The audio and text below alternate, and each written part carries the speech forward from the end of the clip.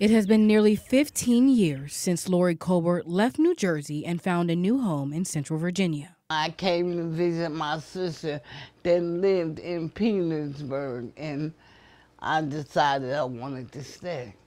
With a passion for helping others, her son Brian says she always wore a smiling face when working for Habitat for Humanity. My mom is sweet, church lady.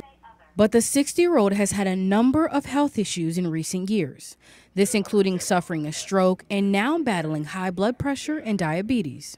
And that's why Brian moved here from New Jersey. I'm an only child, so I help her with everything. She's usually very independent, she hasn't been able to be as independent, that she needs a lot of help. He says the biggest source of stress impacting his mother's health lately comes from their efforts to try and get her refrigerator replaced. Frustrates, putting it lightly. Lori says she's had a warranty for years, so when the fridge stopped working near the end of 2023, she was hopeful it would be fixed or replaced swiftly. It's on all the appliances.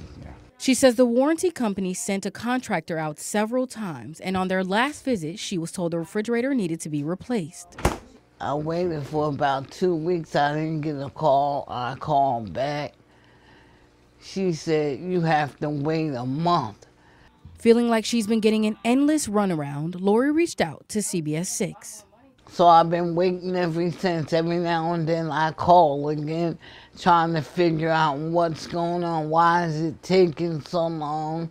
Brian says this entire situation has had an impact on his mother's mental and physical health. I tell her she stresses too much about these things. She's diabetic, high blood pressure, it has to be low so most of the things in the can, even the vegetables. And he says they've wasted hundreds of dollars on food in the process. We either rotate between the deep freezer and the cooler, or we have to use natural means and put things on the deck, in the back porch, and hopefully it's cool enough for it to reach a temperature where things don't go bad. At her wit's end, Lori says she isn't sure how much longer she can wait and wants to see the warranty company replace the refrigerator as soon as possible.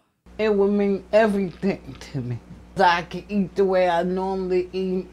It will just encourage my life so much.